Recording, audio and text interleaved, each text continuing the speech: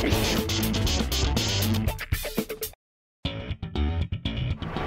inside Lacrosse, my name is Kyle Sweeney from the Philadelphia Barrage. Maverick Lacrosse, also with the Philadelphia Wings. Welcome to New York City, more importantly, welcome to my crib.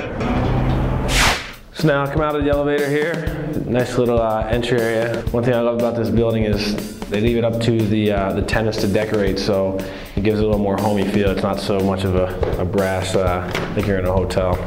So we move into the foyer part of the apartment. Now, I saw my boy Berg's crib last week, and obviously I'm not dealing with the same type situation as Berg's out in Downingtown.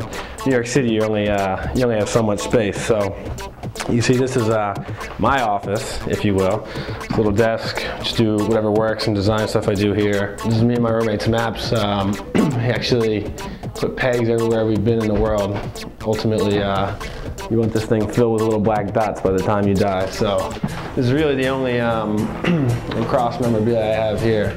This is a little Georgetown lacrosse thing. Reminds me of, we started with 12 freshmen, we ended with 12 seniors. That was a really cool thing for us. It was like some of my best friends to this day. Made some amazing, amazing friendships.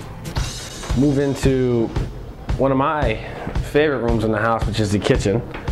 Most men don't like the kitchen, but in New York, we're actually blessed with a pretty big sized kitchen for the city. So I love to cook. I worked in a restaurant for 10 years. So this is kind of where I like to get down. Everyone wants to know what's inside the refrigerator. When a man is on the road a lot, I don't have a ton of stuff, so I just keep basically the essentials, liquids, some food, standard male's fridge, the Gatorades, your nutrition shakes, Red Bulls. I don't drink Red Bull much. My advice to the kids is stay away from the Red Bull. It's no good for you. Waters, OJ milk, pretty much the standard. The freezer is pretty bare, some frozen stuff, some chicken, but I haven't been around much lately with indoor start and traveling on it, so fridge is kind of weak. This is a huge topic of conversation. We always have people over in this apartment, and everyone always wants to know what this is. And these are really, really old buildings, and some of the technology hasn't caught up yet either. So what this is, notice I'm going to hold my finger on it. This is a phone that everyone likes to pick up and say, does this thing work? What is this? But actually, the second you lift it up, when this comes up, it contacts the doorman downstairs. So I've got my friends here at a party, and they're talking, hey, this thing doesn't work, blah, blah, blah, and the poor doorman's downstairs wondering, what is going on up there? What's all that noise? I hope it's not an emergency. All the above. So it's pretty funny, but this thing is it's caused some controversy before. Move on into the dining room. Most people in the city don't get the luxury of having dining rooms, so it's really nice to me. I think it's really nice to be able to sit down and have a real meal like a family with my roommates. Unfortunately, we don't use it much for eating. This actually has been known to, a lot of money has swapped hands at this table. This is basically the card and dice table. My roommate Trevor and I, we love to have people over, and there's been a lot of fun nights here. This is the reading chair. I don't think I've ever sat in this chair, actually. This is the first time. And I certainly have never read in this chair, so I don't think anyone else has either. But hopefully someone will come over one day and sit in this chair and read. This is one of my favorite pieces of art we have in the whole house. It's actually, I don't know the date on it, it's really old. I got it from my great uncle. This is actually an original beer poster. There's a beer called Arrow Beer, however many years ago. And it was before they made posters. This thing is made out of wood. Move into the living room. Got Matty Ulrich, New York Titans, San Francisco Dragons. This is when I am home, which isn't often. This is where I spend the majority of my time. Right here. This is my spot.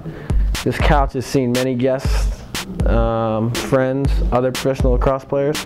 Actually, my boy Ryan Boyle, Ripper, sat here last night when we were chilling. But this couch has seen a lot of people sleeping on it. This thing is quite comfortable. Best money I've ever spent in this apartment is on this couch right here. Yeah, keep the standard magazines here. Obviously, gotta have Inside Lacrosse. Got my boy Junior on the cover here. I only got a couple issues. I might even have some more down here, but always have Inside Lacrosse running around. Me and my roommate, a former college lacrosse player, always keeping up to date on what's new, what's going on. This is another Classic investment. 52-inch Philips TV, high def.